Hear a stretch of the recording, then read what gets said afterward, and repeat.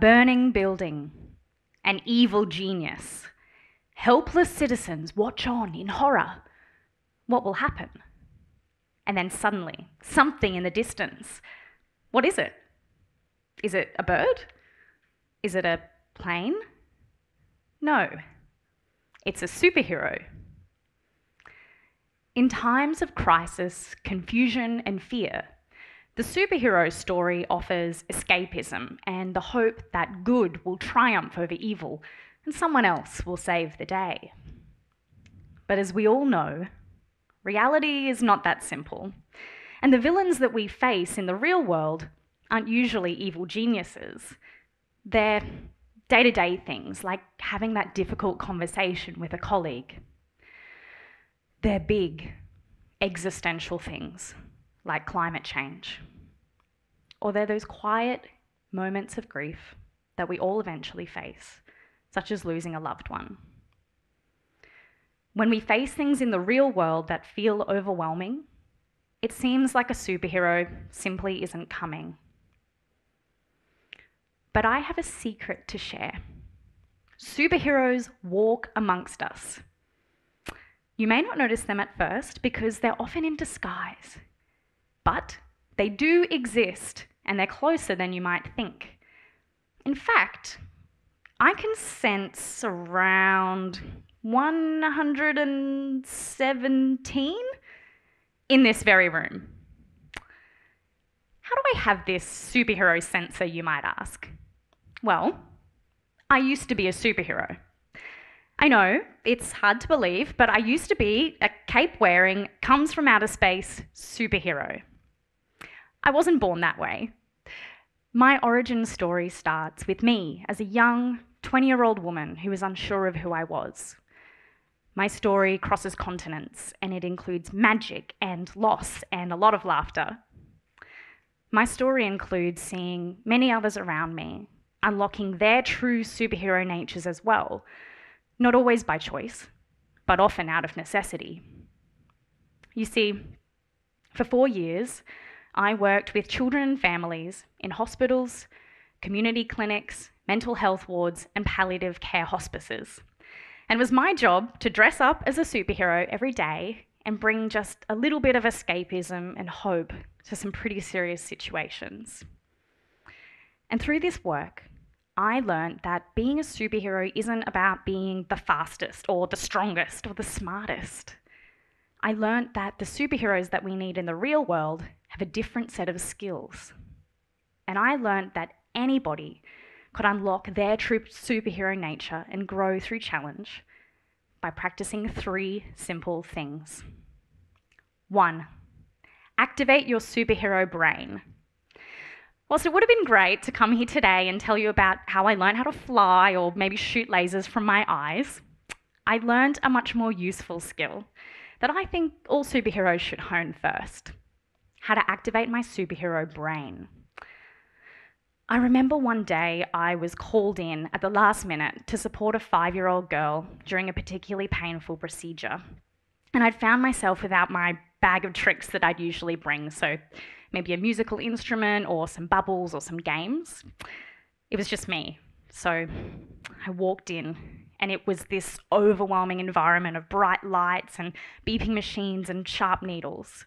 And I started to think, what can I bring here? A superhero with no bag of super gadgets. I was so caught up in my own ego and trying to throw more at the situation that I disconnected from the present moment. And I looked around the room and I spotted the little girl in the middle of it all and the reason why we were all there. And she looked really scared. And I realized that she didn't need a singing, dancing entertainer. She needed a superhero. So I activated my superhero brain. I calmed my breath and I practiced shining a warm, present energy. She caught my eye and she started activating her superhero brain too. And the procedure didn't get less painful and the environment didn't get less overwhelming, but we breathed and we calmed and we got through it together. This power of activating my superhero brain served me well beyond my superhero days, and especially as a first-time manager of 30 people at that very same hospital. When challenges arose, which they inevitably do when you're managing people, I activated my superhero brain. And whatever came up, whether that was something surprising or big emotions or perhaps my own defensiveness, I accepted it, I was present with it, and I learnt through it with curiosity. And from this, I learnt that sometimes activating your superhero brain and being present with what is all that's needed to unlock the answer. And sometimes it isn't. Number 2, create a superhero squad. In 2018, myself and 2 of my superhero colleagues were delivering our services to children's palliative care hospices in England, Scotland, and Wales.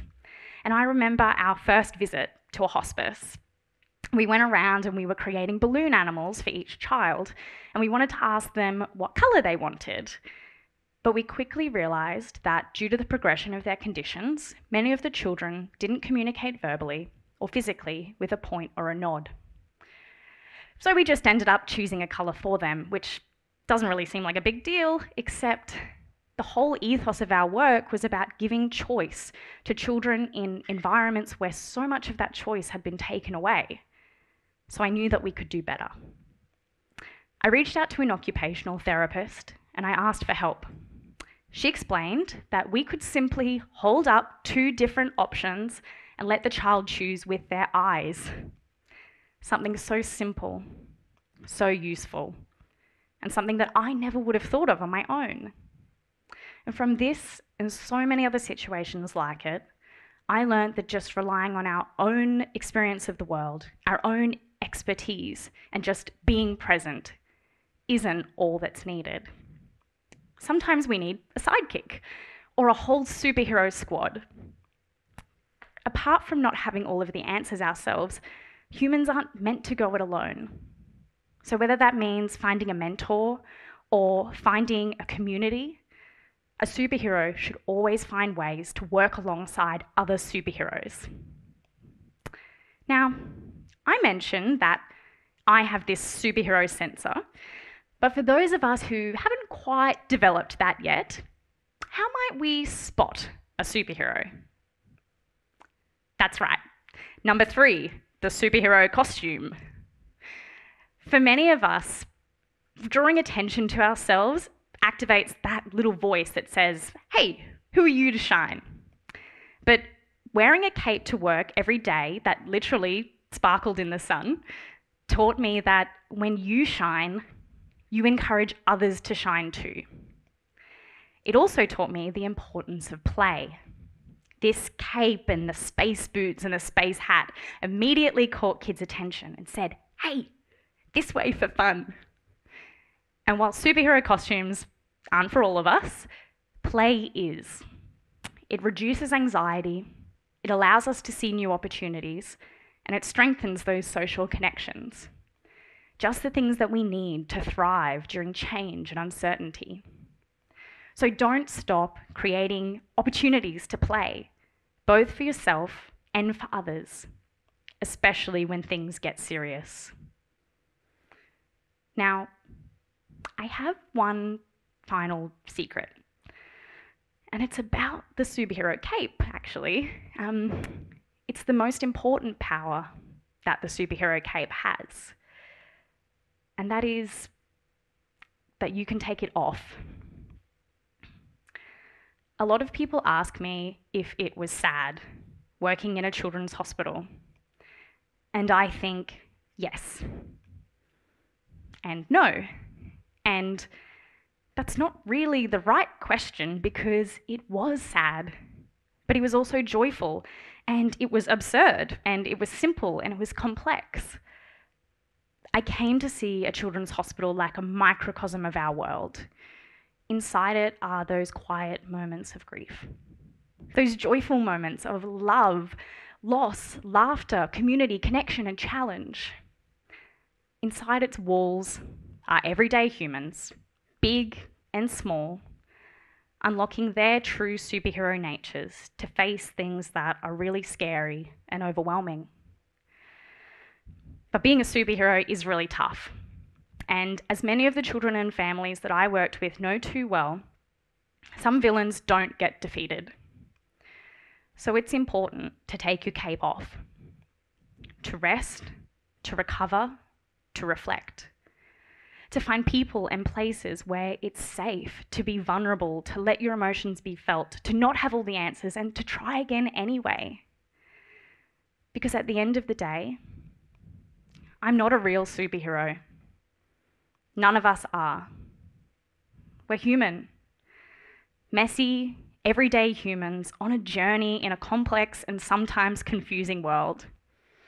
And yet, we are the superheroes that we have been waiting for. All we have to remember is 3 simple things.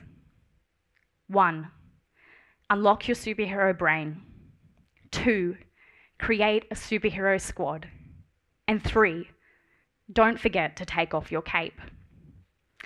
And the final lesson is this. I know that we all have within us what we need to act like a superhero. I can sense it.